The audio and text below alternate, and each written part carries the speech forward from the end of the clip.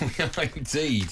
Darren Bent alongside. You and I have probably done more homework for this next section than I think anything we've ever done before. Pages and pages of it.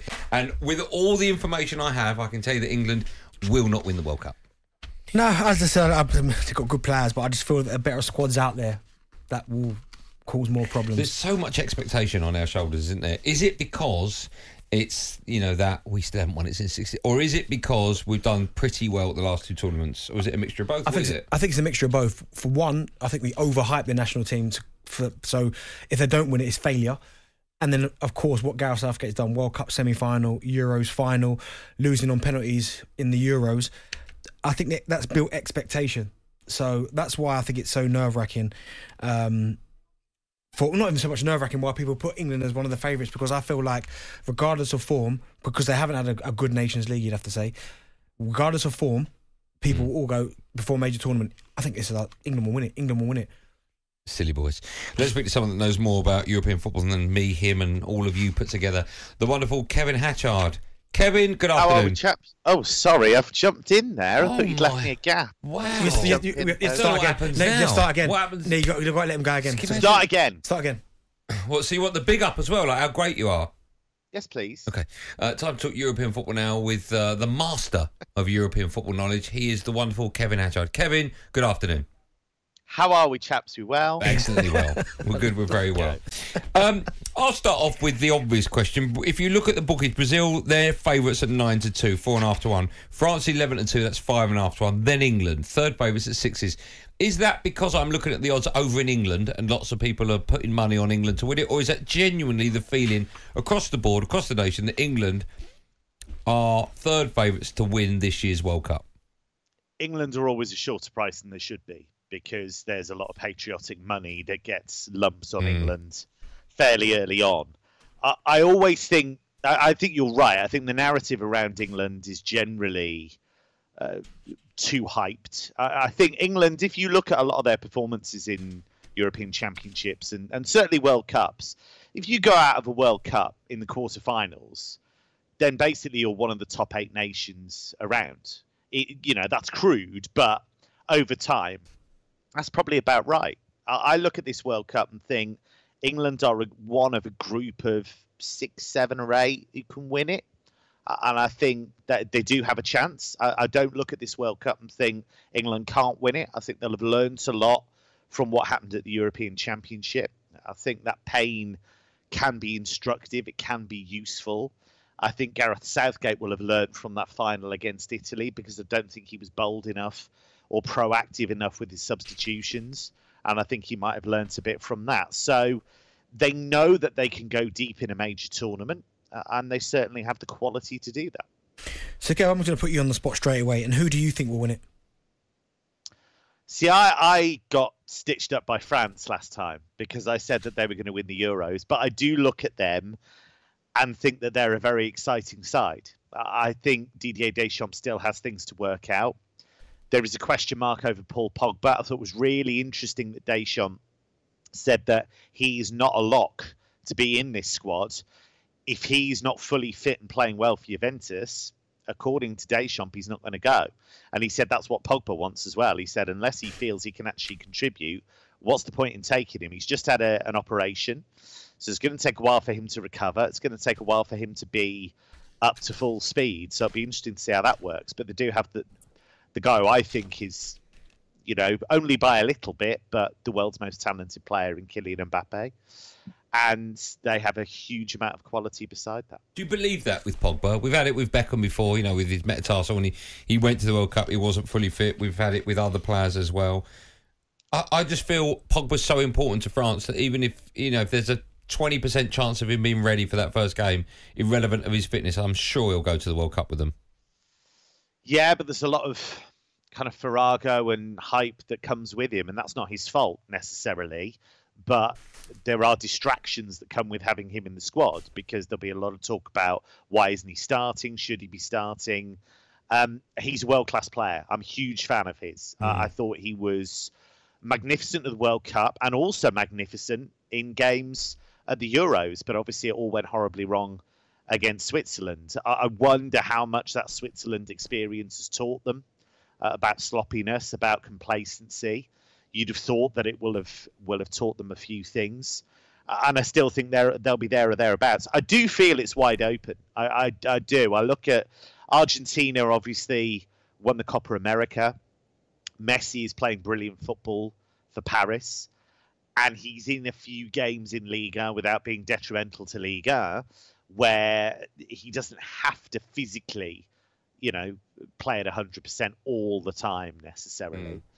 That's not to do with the quality, but, there are going to be games where Paris are 4-0 up after an hour, and he can either be substituted or he can kind of slow down a bit. Well, going back to they'll be there. I think you broke up. I was just going to say Germany as well. Germany, okay. We'll talk about the Germans in a moment. I just want to go back to England just for a moment, Kev. When you talk about England's chances, right, I think there's two ways of looking at it. One is, well, we got to the final of the Euros and the semi-final of the World Cup, so why can't we go one further? Or you look at the teams that we played to get that far and you think, well, we only drew with Colombia, albeit we beat them on pens. We lost to Belgium. We beat Panama and Tunisia. When you look at the Euros, we beat Germany, weren't a great German team. We just about got past the Czech Republic. We drew 0-0 with Scotland. So when you're analysing what you think England would do at this year's World Cup, are you looking at previous tournaments or are you genuinely looking at the opponents we've got? Because there's no doubt we'll get out I say this now, but there's no doubt we'll get out of the group. Iran, USA and Wales, I mean, that should cause no problem. But then we've done it now. When you look at who we could play next, we could have Senegal, then France, Belgium, Brazil, and if we get to the final, it would be the Brazilians we'd play. But how do you sum up England's chances? Is it by the teams that we're going to face or the fact that we've done well previously? I think it's a bit of both. I think the group being fairly kind does no harm at all. You'd expect England to win that group, and obviously you come out of a group then with a fair bit of confidence. I understand people's argument about strength of schedule and who England have played in major tournaments, but you can't do anything about that. You can only beat what's put in front of you, and England have generally done that pretty well. And I think going deep in tournaments, getting through tight games, winning penalty shootouts, which they did obviously finally against Colombia, and that kind of changed the narrative a bit, all of that stuff helps. So it's entirely possible that they could get to a quarter-final, get a really hard opponent and get knocked out. That's tournament football. Why have Manchester City, far and away the best team in England over the last few years, why have they never won the Champions League? Because it's cup football and it's weird, and managers make weird decisions, random things happen that shouldn't happen, and that's the fun of it. That's the thrill of it. So would I put my house on England winning it? No. But do I think England are one of a group of countries that can? Yeah, absolutely. Kev, so you started to mention it there, and I would ask you about Germany, because I'm looking at their squad. They have got some serious talent in their squad. Maybe weren't the best at the Euros, certainly when England met them. But when you look at this current crop of German players, they could be in the mix. Yeah, they could. And I think there's been a big shift in terms of the vibe of the team since Hansi Flick took over. I think he's one of the best coaches in international football. Some people would argue maybe the best, actually, in terms of what he's been able to achieve at club level, although I think Deschamps would tap you on the shoulder about that one as well. But he has got some incredible footballers. He's got Manuel Neuer, who is still a terrific goalkeeper, even though he's been a little shaky at times for Bayern in the early part of this season. He's got an incredible midfield. The potential of having a fully fit Goretzka and Kimmich in that midfield is obviously very appealing. İlkay Gündoğan, another terrific player, so he's spoiled for choice in that midfield area. And then you look at guys like Gnabry and Sané, and I know Timo Werner gets a lot of stick for his time at Chelsea, but he can be a very effective player. And for me, they have one of the great rising stars in European football right now in Jamal Musiala, who I've seen on a regular basis for Bayern get better and better and better. He affects the game, he scores goals, he makes goals. The half turn he produced for Bayern in midweek against Barcelona to set up Sané's goal was brilliant.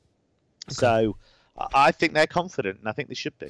Just quickly, I'm looking at the French side. No Fofana in it. Will he have a chance of making the World Cup? He has a chance, but they do have a fair few options. Yeah, Kimpembe's out injured at the moment. I think he'd have to be playing, and he'd have to be playing really well. So I think it's a stretch, but I think there's an acceptance that he is a really talented player. Their defenders are amazing, aren't they? Meccano, Saliba, Koundé. Wow. Well, that's it, and it's that incredible depth that means Fofana's got a lot of work to do. And of course, he missed pretty much a whole year for Leicester with injury, so that didn't help him at all. So, yeah, I think that is going to be a stretch. But I look at these groups. I mean, there's so many good teams. I mean, the Netherlands. You look at the spine of that team. I worry a little bit about the goalkeeping position, but you've got Matthijs de Ligt, you've got obviously Virgil van Dijk, you've got some quality in midfield. The biggest question mark, I guess, with them is how much football's Memphis Depay going to play in between now and the World Cup. That's the only concern, because he's not a first choice for Barcelona right now. Kev, you're our first choice when everyone else is not available. But well, that's nice to know. Listen, you're a superstar as always. Thanks for coming on. Have a great weekend. Cheers, gents. There you go, the wonderful Kevin Hansard. You asked him, who did he say was going to win it? He thinks that France. He said he got stung before with France. Oh, yeah, okay. Who are you going for? I think Brazil. But you know what? The more I look at this Germany squad, I think, oh my goodness. Because he said about Neuer. What about Ter Stegen? Like, he's their number 2. Yeah. Yeah, but they're goalkeepers, right? Doesn't matter. Well, Neuer makes a big difference. The rest of their team's pretty good. It's going to be fun, isn't it? It's going to be great. talkSPORT Drive with Andy Goldstein. Monday to Friday afternoon from 4 on AM, on DAB, via the talkSPORT app and on your smart speaker. talkSPORT.